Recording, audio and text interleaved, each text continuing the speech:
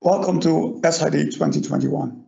My name is Jan Thijs Termeulen of the company Morphotonics. And in the next talk, I would like to discuss the Rolltoplate Nanoimprint technology, which is well suitable for the high volume production of AR glasses. The nanoimprint technology is beneficial for many different applications. You can think of directional lighting used to illuminate squared museum pieces. Or you can think of 3D gaming, where you have superior experience while gaming. And of course, you can think about augmented reality or mixed reality. And if you discuss augmented reality, often the discussion is this the next big thing? Well, for sure, augmented reality has the advantage that you're not bound to a device anymore.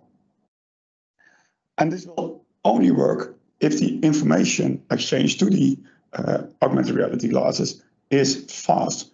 You need high bandwidth connectivity, also called 5G. Of course, you need a very power efficient device. You should not every half hour need to load your battery again. And of course, the augmented reality glasses should be lightweight, light efficient, bright, and have superior optics. And with our technology, we can enable this. But of course, there are many challenges. Well, for augmented reality, quality is everything. The glasses should have a large field of view and have a high brightness. And to enable this, the slanted gratings are used, but slanted gratings are complex to replicate. The replication is done in high refractive index resins with a refractive index of over 1.9. These are available, but often with a high viscosity. While replicating them in these high viscous resins or resins with a solvent, you still want to obtain an imprint with a very thin residual layer thickness. The availability of the high refractive index glasses is challenging.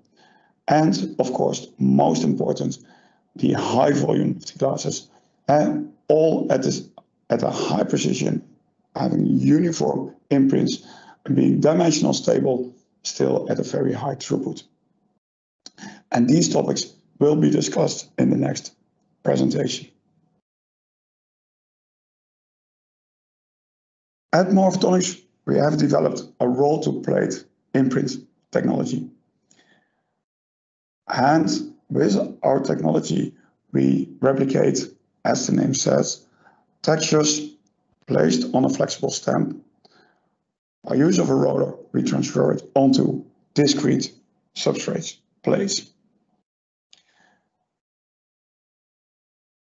The flex stamp is not, well, it could be wrapped around one roller. In our case, we use multiple rollers.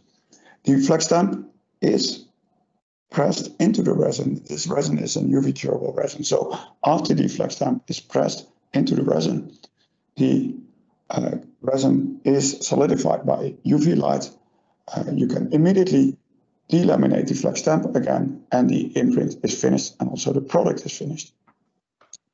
The nice thing about our technology and our material set is that you can immediately reuse the flexible stamp again for over 500 times. This makes it fast, cost effective, and the nice thing is that the technology is scalable. You can enlarge the rollers, you can enlarge the flex stamps, and hereby you can replicate at larger substrates. At Morphotonics, we have developed a technology which is able to replicate nanostructures at substrate sizes of over 1 square meter.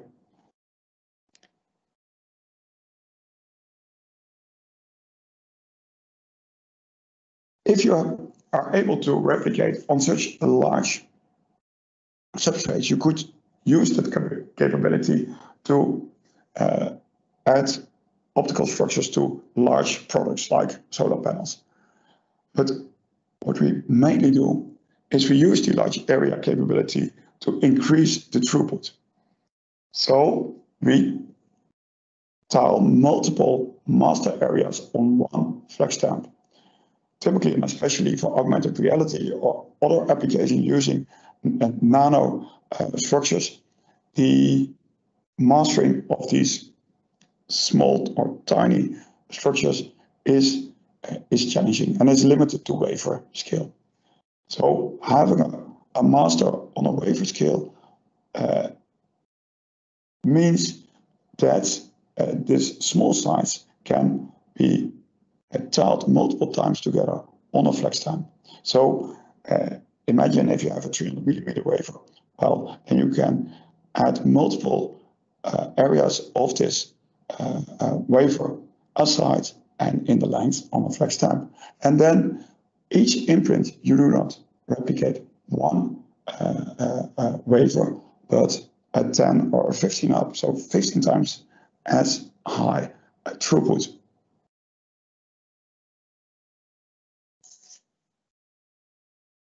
The flex stamp with increased or scaled up master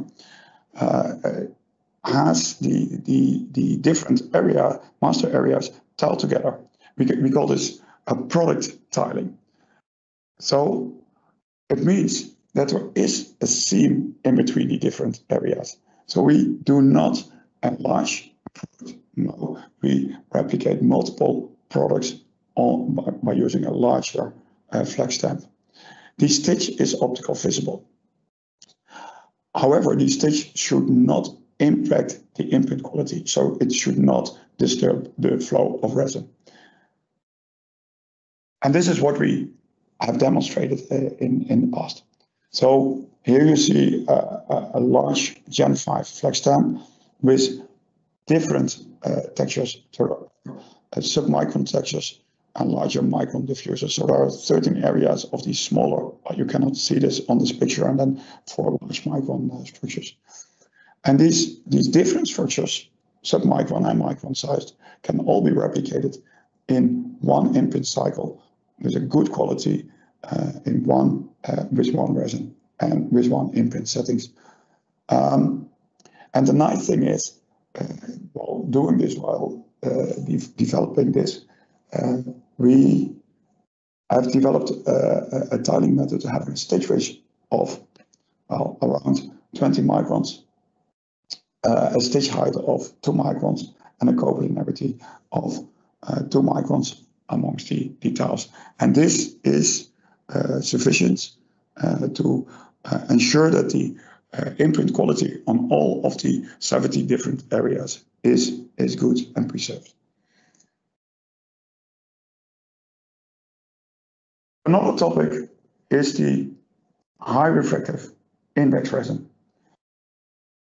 At Morphotonics, in our Rolltoplate technology, we do not use solvent-based resins. Most of the high refractive index resins are solvent-based. However, our flex stamps cannot absorb solvents. Therefore, our resins has to be solvent-free. And we worked together on this topic with Pixeligent. And together we developed a resin with 1.85 refractive index and a low viscosity of below 600 millipars. And this enables to replicate these structures with a good fidelity and a low shrinkage, as also shown here in the pictures. Pixeligent even further developed resins, and also 1.9 is available solvent-free. A third topic is layer thickness uniformity. Of course, if you replicate on a large Gen 5 size, the layer thickness has to be uniform over the full surface. And this is what we can enable with our technology. First, if you look at a smaller 500 by 400 millimeter imprint, having a texture of close to 1 micron, we have residual layer thickness variation of plus or minus 40 nanometers. If we use our larger Portisnell 1100, we can replicate with a different texture, with a blank texture, but also with other textures. We can replicate layer thicknesses of 150 nanometer, and then the variation is only 35 nanometers. So we have a very small layer thickness variation. It's not zero, but it's minimal. But also we show that the residual layer thickness itself can be very thin, 150 nanometer or even lower. The last topic is the uniform replication. For augmented reality, it is important that the track pitch of the optical structure is maintained. So if the temperature raises or the humidity changes during the production process, then the track pitch or the array, the optical array, should not be altered. And of course, this is a challenge for a technology which uses a flexible stamp. Luckily, Morphotonics developed different flexible stamp designs. We have developed a high-dimensional stable flex stamp, which has a thermal expansion coefficient, which is close to glass. Which means here you have the standard or basic dimensional stability stamp, which has standard expansion coefficients. If you improve the design, you can steer the expansion coefficients to the range similar to glass. And it means that if you make an imprint and the temperature changes, well, the impact will be minimal. So also the substrate materials will slightly increase or decrease.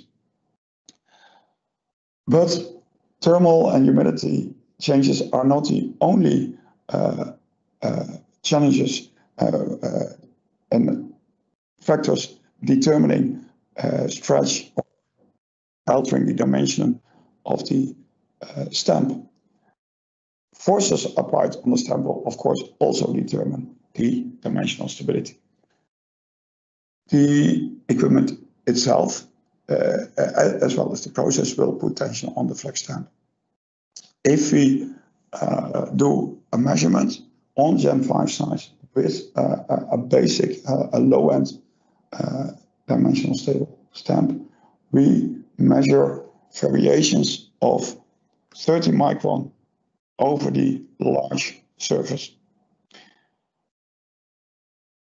This shows that in the process, still positions shift. The nice thing about these measurements is that it shows where to improve in your equipment and process. Moreover, if you use a high dimensional stability stamp, then the variations will be smaller, reaching the levels required for augmented reality.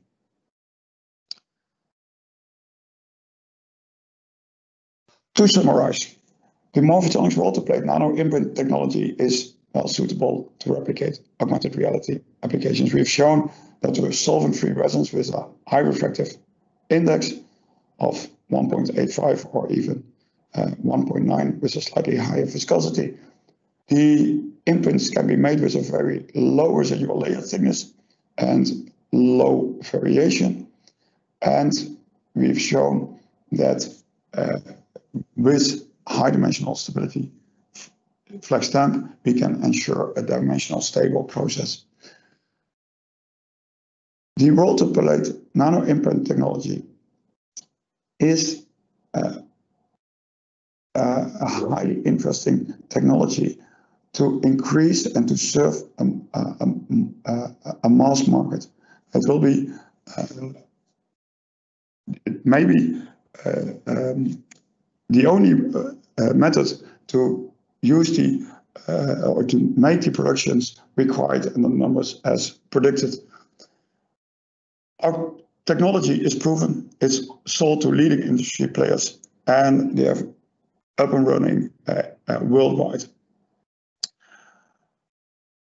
With our technology, we have the world's largest nano-imprint equipment in substrate size, 1.1 by 1.3 meter.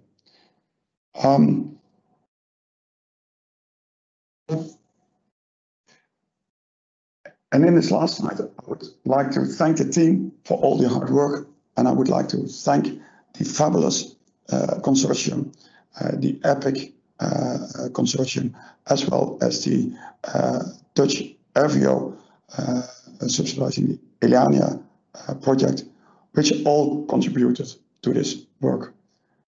Thank you very much for your attention.